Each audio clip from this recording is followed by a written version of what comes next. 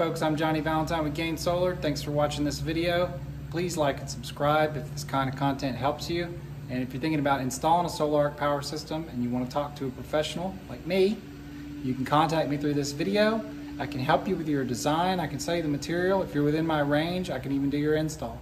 So this video is all about what is the minimum width you can do a Sol-Ark15k system.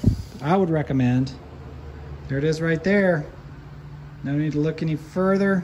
That would be 6 feet of space for a stack of batteries. With these batteries, if you're creative, all these 19-inch server rack batteries are pretty much the same footprint.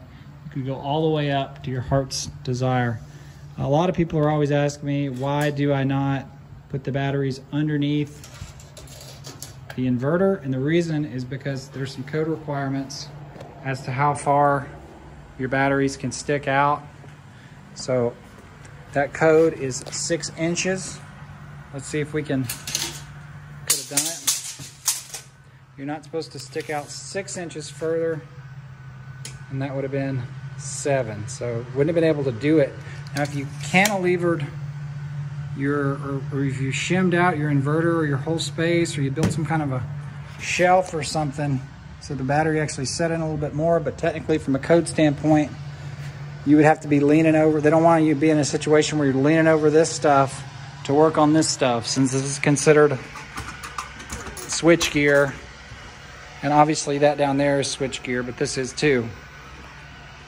Now, if you're doing a single 15K, you can probably squeeze it into a 3-foot area, right? But if you've got pipes that are gonna be coming in, maybe you want to pick up other boxes on the back side of the Wireway, which is something we usually do. If you mount the Sol-Ark on an exterior wall, you're popping through with conduits on the back side.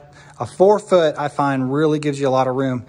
That's a power distribution block down in there, and it's natural habitat.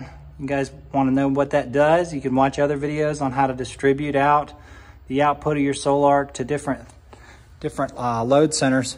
But this is a 4-foot Wireway. And the reason I have the Sol-Ark on this side is because the customer may want to come in and add another Sol-Ark later on. So these Sol-Arks are about 20 inches, 19 and some change is the width of them. But you can see that I've got room to add another Sol-Ark15k. And then I've got my 2 inches of clearance, which you really don't need much clearance at all on the sides. I think it's 2 inches because these are top venting Sol-Arks. These systems do get tall though once you throw the transfer switch in the bottom, but there's nothing wrong with putting a transfer switch down low like that. Just make sure it's never gonna get wet or flood or anything like that. This building doesn't even have water in it. But there's our bypass transfer switch, our 4-foot Wireway, and the Sol-Ark15k inverter with room for another inverter. I want to encourage everybody to give yourself plenty of room if you're going to be stacking these Sol-Arks. This is a job I came in and had to kind of rescue, but you can see how tight they were with the 3-foot Wireway, a 90, and then I've got a 2-foot Wireway right there. That's in a corner, so that's getting a transfer switch in there, a bunch of PDBs. Guys, give yourself plenty of room. Give yourself at least 4 feet if you're going to stack Sol-Arks. Show you another one where the guy had plenty of room. This is two 200 amp services passing through 2 4-foot Wireways, so that's plenty of room right there. Of course, the battery, it's hard to get around, taking up some floor space with the battery, but you can always go vertical with your battery. So you could fit a dual stack system in 6 feet of wall space with a 4-foot Wireway, transfer switch on the bottom. But you would have a very busy Wireway. So if you did that, make sure you plan out your Wireway. Most of the systems that we do with double stack, we're doing a lot more, a lot longer Wireway. But he could do it. I mean, we could make it work.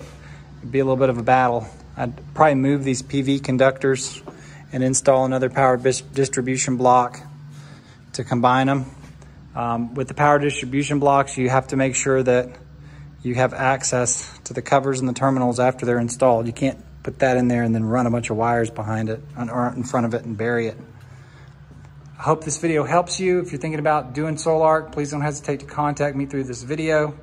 I can help you with the design, I can sell you your equipment, and I can talk you through your install.